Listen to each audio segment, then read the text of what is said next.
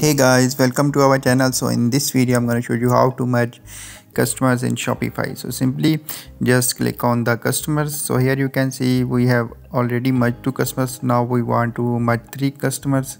So here you can see two subscribed options available here. So just click on edit, and now here we want to merge the three customers. Just select this one. So after selecting, you can also edit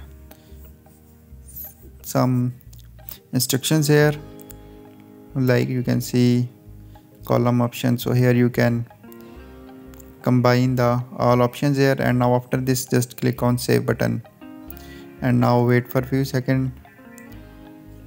So after that, when you successfully do this, just here you can see finally we have 3 subscribed. So this is very easy method to merge all the customers in Shopify.